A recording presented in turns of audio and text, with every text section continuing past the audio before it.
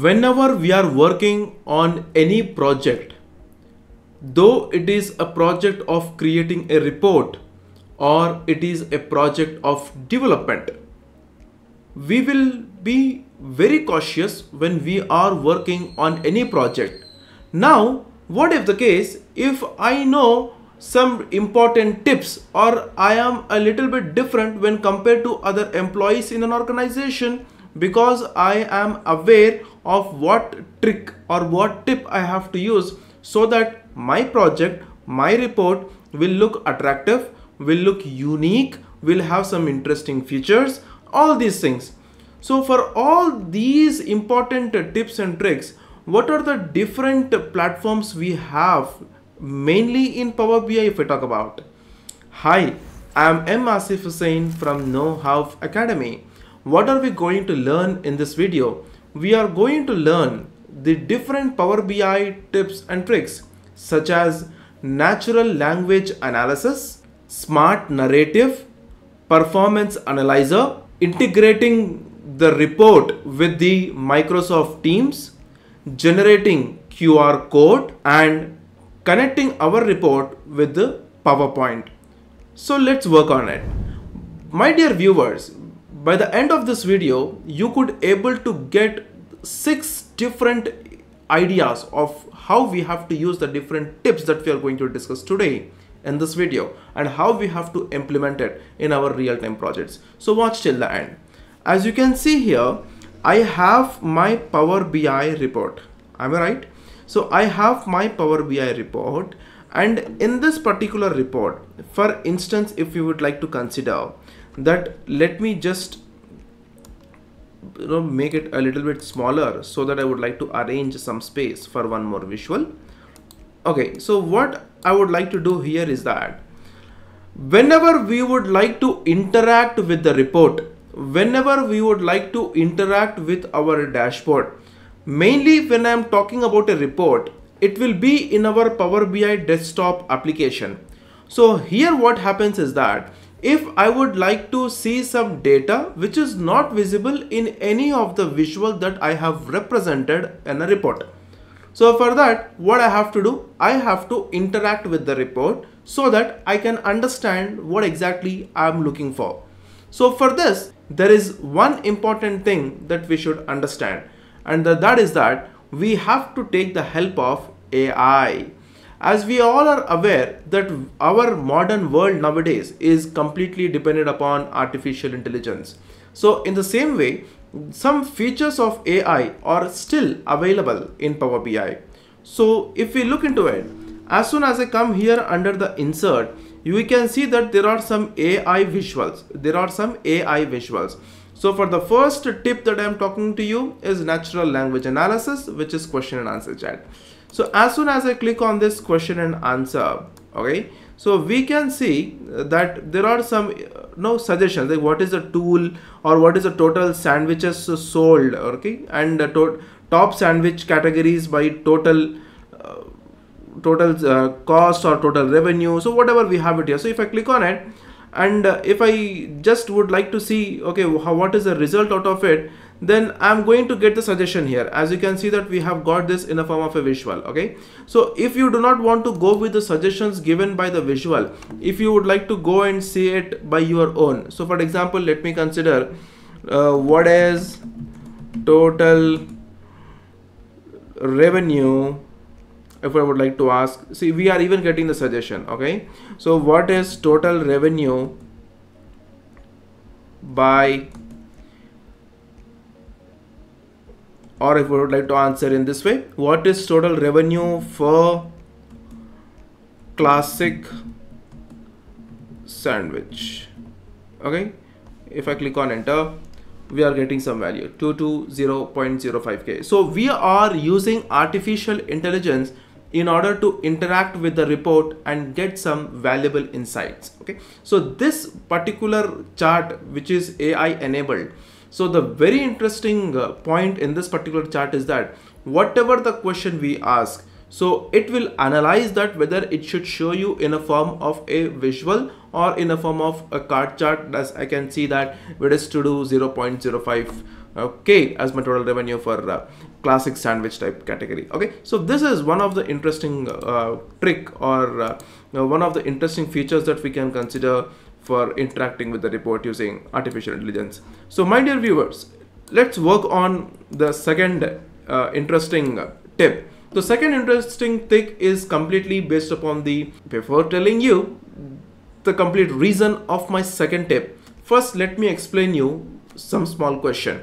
So the same monthly trend for total orders, the line chart that I have it here, I'm just getting it into page number 1. As you can see that it's starting from January ending in the December, and we have some years mentioned here. Okay, so monthly trend. Okay, what is the monthly trend for my total orders? So total orders that we have it here.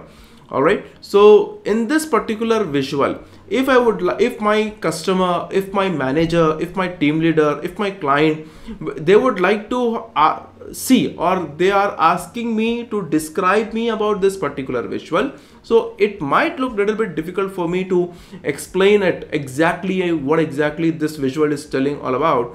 So what I can do is that I can again come into insert, I can use the AI visuals, and we have something called a smart narrative. So if I click on this smart narrative, okay, if I just click on custom, and based upon this visual, it is giving me some insights here. What exactly it is giving the insight? It is telling me that at 1935, okay, this is my 1935, which is the top total orders. At 1935 in the month of July, and this is happening in the month of July, we have the highest total orders, and it was 17.56% higher than the month of October. Okay, so which had the lowest total orders at 1646. So this is the point, 1646. Across all the 12 months, if we consider in a year, the total orders ranged from 1646 to 1935. Okay, so this is one of the interesting things that the smart narrative is giving me. Narrative, in the name itself we have narration. It is giving us some briefing about the particular visual. So if you would like to explain it to your client or customer, some description about what exactly is the visual telling all about, if you are facing some difficulty in understanding that, yes, we can take the help of AI visual smart narrative, and we can explain it exactly how the visual is giving us the result. All right, so let's work on the third interesting tip under Power BI. So that is nothing but the performance analyzer. Okay, so in every particular report, or in every particular tool, or in every particular language, if we consider, so we should make sure that the performance of that particular report, the performance of that particular query should be better and best, so that it should not cause any delay in showing us the value. So in order to go with that, how should we know that how is the performance of our particular report? So generally when this interview question is asked, how are you going to improve the performance of your Power BI report? So the general answer that we generally give is that we have to reduce the unnecessary columns. Okay, we have to remove the unnecessary data. We should make sure that we don't use more new columns and increase the size of the data set. We have to use only the accurate new measures, and whichever measures are not required, that we can eliminate. And so there are different number of answers that people will be giving it in the interviews. But the interesting point is that we have something called as performance analyzer in Power BI. So using that performance analyzer, we could check how fast our query is interacting. So how should we do that? So if we consider here, I have something called as performance analyzer in the right side. So if I click on this performance analyzer, as you can see that the question and answer chart is just taking just 3 milliseconds. Okay, so it is giving me the change page. So under monthly trend for total orders, it is 186 milliseconds, and the smart narrative that I have used it here, it is taking 325 milliseconds. So if I would like to just interact with it, you can see the difference. Okay, you can see the difference. Okay, I'm changing a slicer. Okay, again if I click on this, again change the slicer. Again if I click on Q3 here, okay, so we can see that category. So it is giving us the time frame, which particular chart or which particular slicer is giving us the maximum time, or which is taking maximum time. Okay, so that we have to make sure and reduce whichever the time consuming is more. So performance analyzer gives us a unique information that which particular visual is taking how much time to load the data and show us the result.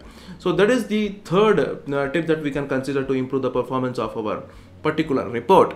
And when coming to the next interesting tip, my dear viewers, so the interesting thing is that if I would like to connect the particular report to my Microsoft Teams, okay, I would like to connect this particular report to Microsoft Teams. So for this, what I have to do is that if I come to home, I have to first publish my particular report. So if I would like to publish it, it is just asking me to save the changes. Okay, so you have to select in which particular workspace you would like to publish your particular report. So here, as I have already published it into my particular workspace, so I would like to just show you the workspace here. As you can see that we have the report in our Power BI service. I have published it already to just save my time. Okay, so what I'm going to do, if I would like to publish this report, okay, into my Microsoft Teams, I would like to integrate my Power BI report into my Microsoft Teams. So what I have to do, what is the interesting point that I can consider? So for this, I would like to come to my Microsoft Teams. So let's consider that in this particular channel, you know, I'll go here and I will add a app. Okay, I will add an app here. App is Power BI. So I will click on this Power BI and I'll click on save. As soon as I click on save, okay, so it is asking me two ways to get the particular report integrated with, you know, Microsoft Teams. So for this, there are two ways. The first way is that I could go and paste the Power BI link here, or I can go and browse the workspace. So for instance, let's go and browse the workspace. So under this particular workspace that I have, I'll go with this particular report and I'll click on add. As soon as I add it, we could see the complete report here. Okay, let us go and start the trial. We could see the complete report here in the Microsoft Teams. All right, as you can see, we have got the complete report here in Microsoft Teams. I am in my particular workspace. Sorry, I am in my particular Microsoft Teams. So here I have integrated my Power BI report into my Microsoft Teams. So here also you can go and interact with the report, and all the changes that you can see in the same Power BI, you can see the changes that the visuals are getting interacted in Microsoft Teams as well. All right, so now let's see the fifth interesting tip. So for that, we have to go to our Power BI service. So my dear viewers, so here I would like to show you one interesting thing. Whenever we are going to any particular shop, okay, for purchasing some items and all, nowadays we have left the habit of carrying our wallet with us because everything is happening online on a UPI transaction. So what's happening is that we are scanning a QR code, and as soon as we scan the QR code of any particular shop, okay, it is redirecting us to pay either through Phone Pay, Google Pay, Paytm, okay, UPI ID, Bharat Pay, Amazon Pay. There are different online platforms. Okay, so in the same way, if I would like to create or generate a QR code for my particular Power BI report, is it possible? Yes, it is possible. So for this, what I would like to do, I'll go here into the file, and as you can see that generate a QR code, generate a QR code.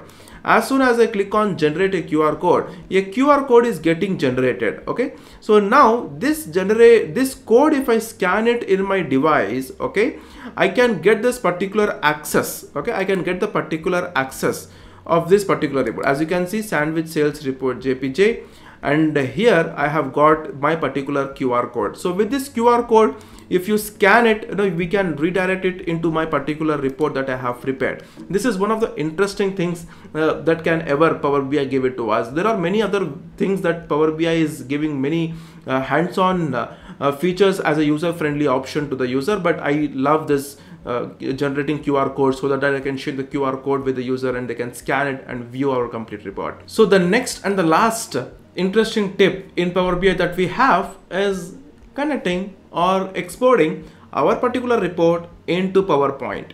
Yes, it is possible. So I'll click on here, and either there are two ways to go with it. I can go with the live data where I can go and interact with my particular report in PowerPoint as well, or I can just export it as a visual, okay, only with the current value, or if you would like to exclude the hidden report or tabs, that it is up to us. So I'll click on export. So as soon as you click on export, all the visuals that we have it in a report, that will be exported into our PowerPoint as an image. But there we cannot go and interact with our particular report because it is not live data.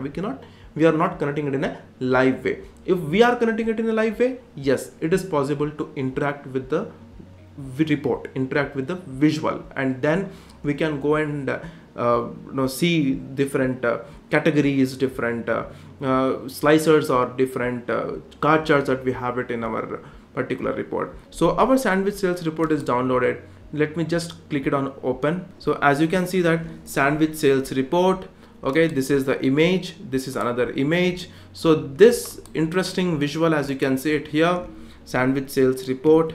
This is the first home page, this is the requirement page. Okay, so this is the image format that we have exported into PowerPoint. And in the same way, if you would like to go with the live, it is possible. But in the live, what's happening, we can go and interact as how we are interacting with the report like this. We can interact it in a PowerPoint as well. So my dear viewers, in this video, we have learned the different ways or the different Power BI tips and tricks, such as natural language analysis, smart narrative, performance analyzer, integrating report with Microsoft Teams, generating QR code, and exporting Power BI report into PowerPoint. Thank you for choosing KnowHow Academy as your source for IT knowledge. We are always here to help you to navigate the tech world. If you have any questions, do not hesitate to reach out. It's been a pleasure sharing this information with you. Stay curious and keep learning.